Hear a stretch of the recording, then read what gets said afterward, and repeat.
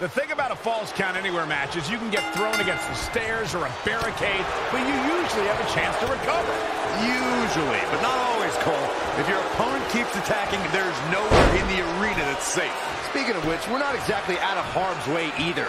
I can't count how many times we've caught a superstar in our lap at these things. Oh, Byron, you're not exactly good at counting anything, but not to mention all the monitors that have been tossed and shattered. Our announce tables desecrated.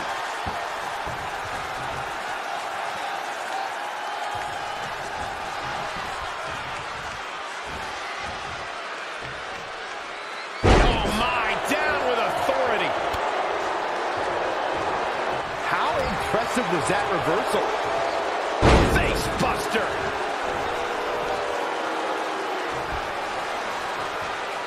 Randy Orton might be the most successful third-generation wrestler in WWE history. The Orton family has been a fixture in wrestling for over 50 years, competing in main events from the 1960s all the way to today.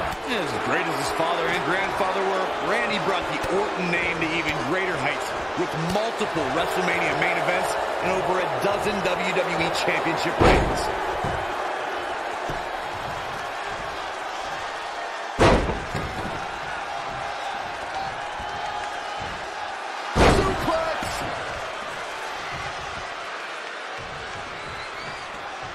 Clothesline. Good Lord. So effective. Randy Orton, no problem in getting out of that one.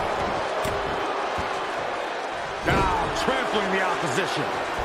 Oh, my goodness, crushing it. And there are those biting, icy eyes, the venomous look of Randy Orton.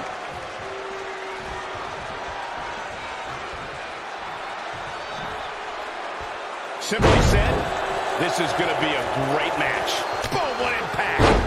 Corey, a Falls Count Anywhere match can turn an entire arena upside down. How can a superstar put themselves in a position to win? A competitor must put themselves in a position of power, a position of control. Render your opponent immobile and continue the assault. It's all about making use of your surroundings. You can't take anything in the environment for granted.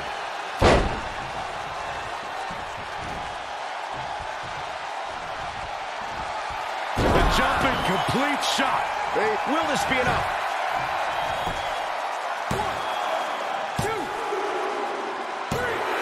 All good things must come to an end, but I wish that match could have gone on a little longer.